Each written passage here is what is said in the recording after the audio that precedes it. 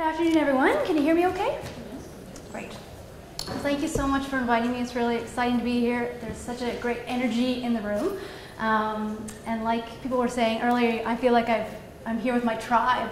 Like many of you, I started out in ocean research. I was actually a student of Boris Worm's. I took one of his classes at Dow. It was a highlight for me, so it's really exciting to be back here. But besides ocean research, I discovered a love for experiential learning when I worked at a marine science camp on Grand Manan, a seemingly innocuous summer job that totally took me off that path because I fell in love with it, really saw its transformative power, and have followed experiential learning ever since, and ended up in Newfoundland working with the Oceans Learning Partnership. So I'd like to share some of my experiences with you today so that we can perhaps learn from each other and share our stories of successes and challenges. So just to start out with, I've come from St. John's today, and just to set the context, this was a place first mapped in the 1760s by none other than Captain James Cook. This is where he learned to be a great navigator, and look at that amazing map, it's so accurate. People settled this area for the cod, for the abundant fisheries, and then since then it's become this hub for ocean research, ocean tech, and offshore energy, as well as transportation. We really are a coastal province, really dependent on ocean sectors. And yet, just like the inland provinces, we learn so little about the ocean in our education system. So K-12, the K-12 school system, even in a coastal province, has very little examples of the ocean within their curriculum. So here in this comic, I love this. Here's this guy stranded, and he's saying, you know, day 44, stranded with nothing as flat, empty water as far as the eye can see. And below, of course, all of this activity is happening. So that's sort of my perspective on how we look at the ocean, particularly in Newfoundland. Whenever I tell people what I do, they say, oh, really? You work out on the gray ocean? Like, ooh, how dismal. And they have really no perspective of we're this island, we're fully dependent on the ocean for our groceries even, and we think so little about it. So really, to me, it's so essential to instill that appreciation for the ocean and perhaps spark an interest even in an ocean-related career. So when I was thinking about this conference today, I was kind of reflecting on our organization and what CaNOE is doing as well, and I kind of came up with these 3 guiding questions that have shaped what we've been doing in Newfoundland, but I think which also probably apply to everyone in this room in some way or another.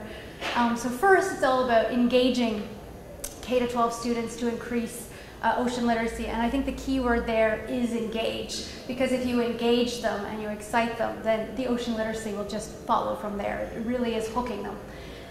Secondly, I don't know how we got to 1-1-1, but secondly, it's really about motivating and supporting the teachers to be able to integrate ocean examples into their teaching, because we're dealing with a jam-packed curriculum no matter where you are in the country.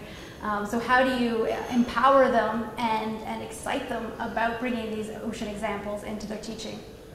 And third, how can we help connect the ocean research, for example, happening in Newfoundland? There's so much exciting research happening there, but here in BC and Nova Scotia and the Arctic, there's so much fascinating stuff happening. There's this development of incredible ocean technology, sensors, the video conferencing, the video from underwater that we're hearing about today, these exciting things happening. So how do we connect those researchers and industry with our youth? So these are kind of some guiding questions that maybe we can keep in the back of our mind as we're going throughout the day and this evening, and maybe we'll come up with some answers together. So I work with a very small nonprofit called the Oceans Learning Partnership, which we like to call OLP, which was launched in November 2011, and it was supported by industry from the very beginning. So it was supported with funding from the Hebron Project, who are really interested in the idea of hands-on experiences for youth related to the ocean. But it's also been supported by the provincial government through the Department of Ed, the Department of Fisheries and Aquaculture, and Department of Rural Development since 2011. And really it was formed to address this gap in ocean education. So we sort of were bringing together key players and saying, hello, we're this coastal province with all these ocean sectors crying out for skilled laborers, and yet our youth think they have to leave the province to find work. So how can we let them know there's all these opportunities and that there's this fascinating, important ocean environment at our doorstep, literally a stone's throw from most Newfoundland schools. So we really were coming together to address this gap and try and tackle it in specific ways through experiential learning. So the hands-on component is the cornerstone of what we do. We have a flagship program that we call the Coastal Explorers Field School, and it's really about exposing the youth through these outdoor education programs to the ocean. Something that makes us a little bit unique is our partnership-based operating model. So our success has really been based on collaborating with other institutions and using their facilities. It's been essential to what we do and who we are. So I'd just like to start by acknowledging the partnership, which is the P in Oceans Learning Partnership. So our initial major partners were Parks Canada and Memorial University, and since then we've brought on the Marine Institute and Fisheries and Oceans Canada as well. So when I say program partners, I mean they're really involved. So we're sharing facilities and infrastructure, but they're also involved from the beginning in design of programming and delivery of programming in the case of Parks Canada. We do training together, so we train interpreters together to kind of come up with a common high standard for delivering experiential education through storytelling and a lot of the things that people have been talking about today. Then we brought together the key education partners in Newfoundland and Labrador. So we brought them around the table as part of our board of directors, and they sit on steering committees. So the Provincial Department of Education, we have one school district. We're quite lucky in Newfoundland and Labrador. They've just amalgamated, so we only have one point of contact. The Teachers Association, and then the MUN Faculty of Education, who are training all the new teachers. It's a great opportunity for exciting them about ocean education. So we formed an advisory group of practicing teachers, of curriculum specialists, to really advise us on what's the best way to plug into this really busy school system, and how do you feel about outdoor education, and how can the informal learning complement the formal learning. So it's been really essential to building it and making sure it works in the real world. So as I said, the Hebron Project's been a major funder from the beginning, but they've also been interested in actually exposing what they do to youth. So inviting field trips, for example, to facilities to learn about what they do and the many different job roles within that industry. And working with industry associations like the aquaculture industry to ask them, you know, what would you like to reach out and tell students about potential careers in that industry. We work with community partners, specifically the town of Holyrood, which is a small community about 40 minutes from St. John's, who is really interested in making themselves a hub for ocean technology, but also ocean education. So they've really embraced what we're doing and invited us to be in their town. We're also in discussion with 6 other communities around the province to look at, is this something that would benefit your community and bring something to your area. So as I said, our flagship program, we do a lot of different things, but I want to focus on one thing here today. Our flagship program is the Coastal Explorers Field School, and this is a boat-based program for K-12 students and their teachers, and it's complemented by activities on the shoreline, in labs, at aquarium, and touch tanks, and things like that. So we currently operate at 4 field sites: Terra Nova National Park on the east coast of Newfoundland, the Ocean Science Center in Logie Bay in St. John's. This is a Memorial University ocean facility. For those invertebrate lovers, it's actually shaped and inspired by a nautilus. It's amazing. The Bombay Marine Station, if you get the chance, go to Gros Morne. It's absolutely fantastic. This is in Norris Point, nestled right beneath Gros Morne National Park. This is a residential marine research facility for undergrads and researchers, where you could actually come and live and study the ocean environment, but they weren't doing anything with K-12. They just had limited resources. They were running a grade 8 program. And so they said, why don't you come out here and work with us, and we'll try and maximize resources so we could start doing high school programs with kids out in the Gros Morne region. And then our key area is in Holyrood, which is just outside St. John's, and we have another vessel operating in this area. So our whole operating how we do things is based around this idea of a floating classroom. So getting the kids out of the classroom and onto a floating classroom, so a research lab, and using the ocean as your learning environment. It keeps advancing on me. So it's really set up to have that flying bridge up top where you can do lots of 360 views, you can observe wildlife, you can take weather measurements, you can go on the back deck and deploy equipment like the students are doing here with the CTD. And then we have the inside interior cabin part of the vessel, which here on the Explorer has a monitor so that all the students can see, which is really helpful when you're looking at a microscope or the ROV. We've got a table space for dissections and a library, and then all the navigation equipment, which really excites some of those more engineer type kids, or the ones that see themselves as going to sea. The program, the genesis was with this man, Captain Yan Negrin. I don't know if any of you know him. I've had the pleasure of meeting him, but he's a real inspiration. He started a hands-on program back in the 90s, actually, looking at navigation and integrated physics and taking students out to learn about navigation equipment on vessels. And so it kind of evolved from that, where he started this nonprofit called Oceans Learning Partnership to take kids out. So we do a lot of activities on the vessel and on the shoreline, from plankton sampling, where the kids are involved in actually using the net and deploying it and learning why it's important to time how long you've collected it, to estimate the volume of water you've collected, and then they get to use the microscope to see this life up close, and it's mind-blowing. It really is mind-blowing to watch these kids see plankton for the first time and ask them, what do you see in the water? Look over the side of the boat, what do you see? Oh, there's nothing there, nothing there.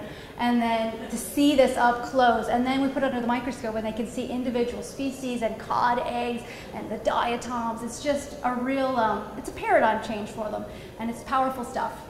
And I'm personally very passionate about plankton, so I go on and on about that. But we're really lucky that our funders invested in some really great sophisticated ocean tech as well. So we have ROVs, remotely operated vehicles. We have multi-beam sonar, so the kids can see the bottom. We can actually map shipwrecks with it. We have a CTD, so we can measure temperature and salinity every second at every depth. And then we can send that to teachers, and they can graph the temperature over seasons. So we're really lucky to have that investment in our floating classroom. And then we do some simpler low-tech activities like observing the cormorants on that rock, or taking them to the shoreline and using these basic PVC pipes lined with some plastic to look through the water and learn about the coastal area as a nursery environment for coastal fishes like juvenile cod, for example. We involve researchers, so here's an example of Dr. Bob Gregory from DFO coming out and demonstrating how he uses beach seines to learn about young fish in Terra Nova National Park, and the students are working side by side with him and learning how you collect data, and why it's important, why he uses that, why he comes back every month, and they learn like that this is the most well-studied area for juvenile cod in the world, simply because Dr. Bob Gregory's taken the effort to go back every year, and every year he inspires local students to realize this is in their own backyard, this amazing habitat for cod. So it really is exciting to see them connect with researchers. And it's not just experienced researchers like Dr. Gregory. We really try and connect graduate students. So here we have a graduate student, Emmy, from the Ocean Science Center, and here's David in the blue shirt. And they're involving high school students in a lab-based program. So they're doing dissections, they're learning about the work that goes on here. They're identifying a local crab species using a dichotomous key, but the grad students are mentoring them through the whole process. We're really connecting to different age groups to this love of science and why a grad student might have chosen that career path. And then finally, we try and excite the teachers. So this was taken a couple weeks ago when we took a group of 12 teachers and principals out on our vessel for a day to really learn about water quality and how you can use that as a lab to cover a lot of different principles about science. And we had this wonderful day on the water where they got really jazzed up about taking their kids outside and realizing they could do this at a local pond, or they could come out on the boat with us. There's lots of different ways to take students outside and give them this really exciting experience. Because they kind of came in the morning like, oh, you know, it's 9 a.m., I need my coffee, this is going to be okay, I guess. And by the end of the day, they were just like, well, I talked to them about plankton, and now they're hooked on plankton. So they just got really, really excited about it, and that's the power of being out in the field and really seeing it. So our goal now, we've really worked the last 3 years on education programs for kids, and our next goal is really going a step further with teachers. Because if we can equip them with the confidence and the tools to bring this into the classroom and take their students to the ocean, then we'll begin to see the difference. Because we really need to get the teachers interested. Experiential education is highly valued. We've heard many people say that. There's lots of evidence to support it, but it's a super busy school year. So we really need to get everyone on board around the education institutes to invest in this and to give the time and energy it takes to do outdoor programming.